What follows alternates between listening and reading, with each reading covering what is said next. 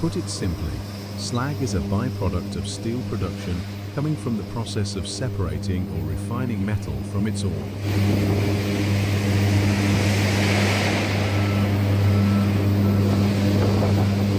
Because of its definition, many people may associate slag with waste or rubbish and basically unusable.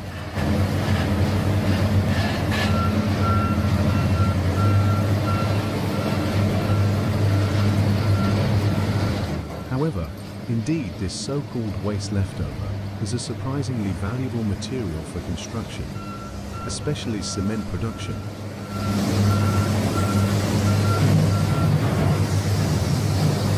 But imagine if you're a steel worker, a metal supervisor, or a production manager who is moving back and forth under a super hot heat blast furnace or electric arc furnace, just struggling day and night to remove all the redundant slags from casting equipment or torpedo cars and so on.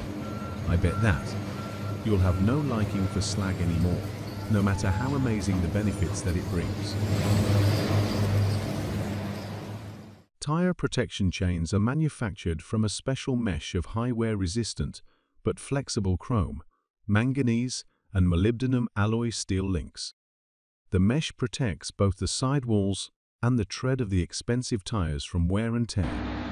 On the other hand, tire protection chains are flexible enough to take the shape of the tire to ensure flawless operation. In addition, this flexibility prevents potential clogging of the chains that could affect the handling of the loader.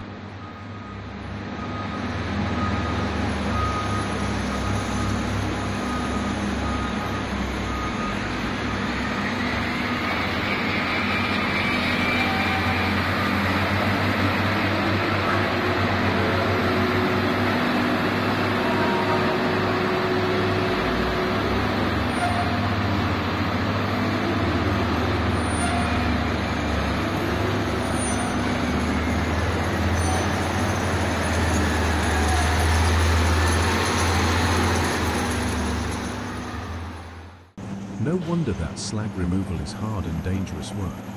Therefore, without a proper tool that fits your specific purposes, the harmful impact can be caused by unintended misuse as a consequence.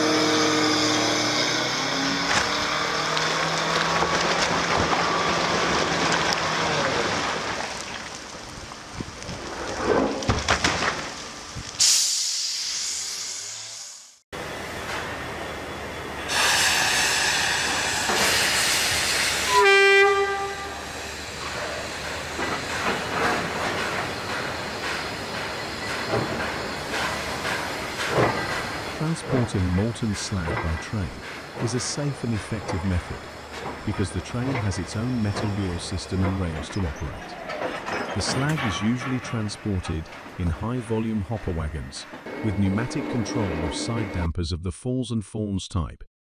This allows worker to unload the load quickly and efficiently.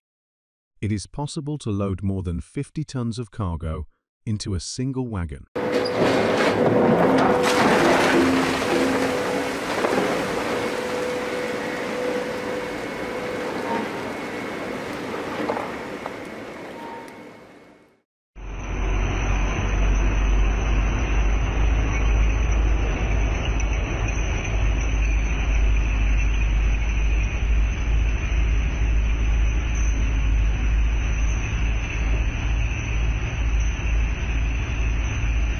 Slag pot carriers are designed for continuous operation in the harsh environment normally found in smelters and steel mills.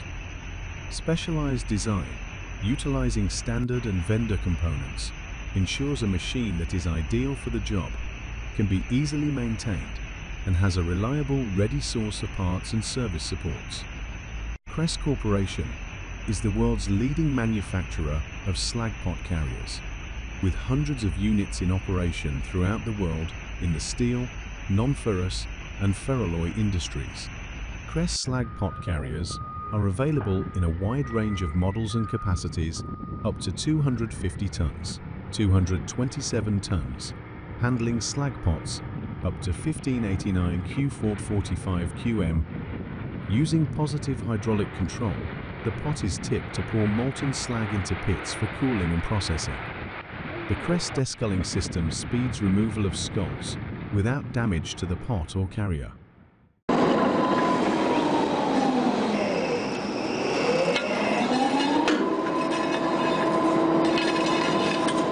Coke oven plants are large and expensive.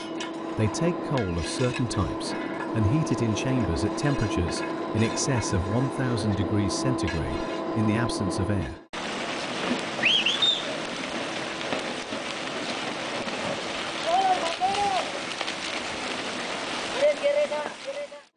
This means the product does not combust. Chemicals and water are driven off, leaving a mass of carbon with a little ash. This is pushed out of the chamber, quenched with water and, when dry, sent for use, often to blast furnaces, where it provides the fuel for heat and the ref-diffusing gas, carbon monoxide, which removes the oxygen from iron ore, leaving iron and slag. Poquito, poquito. Ahí es, rápido.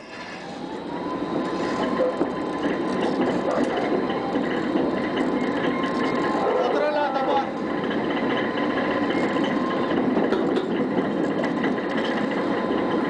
In the traditional CWQ coke wet quenching process, the red-hot coke, which is pushed from the coke oven, is cooled by spraying water on the hot coke. The water used for cooling is vaporized and released into the atmosphere.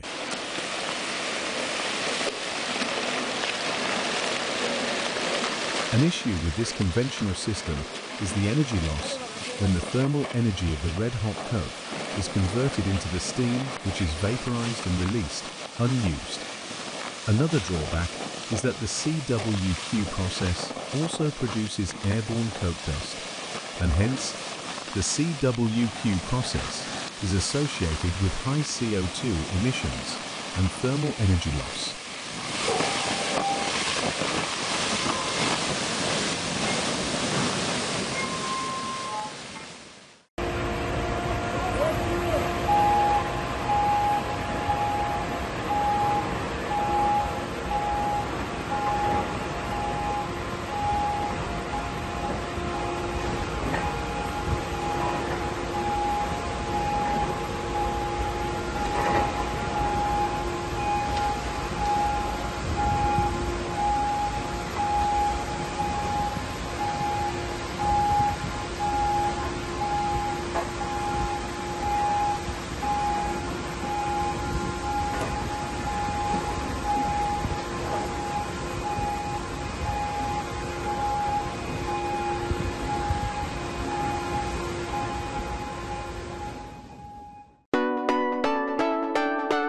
Coke is produced by igniting bituminous coal under reduced oxygen conditions in oven batteries, specially designed for this process.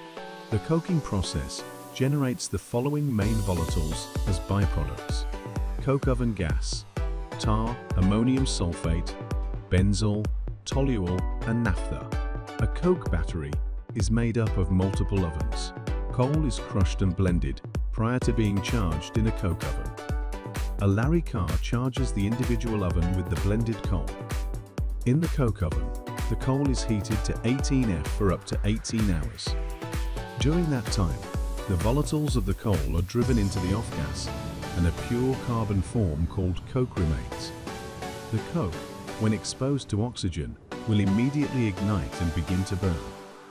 When the coke is pushed from the oven into a rail car, it is quickly quenched to cool the coke and stop the burning process. The cooled coke is then dumped onto a coal wharf, where it is taken to a facility to be screened and sized prior to being charged into the blast furnace.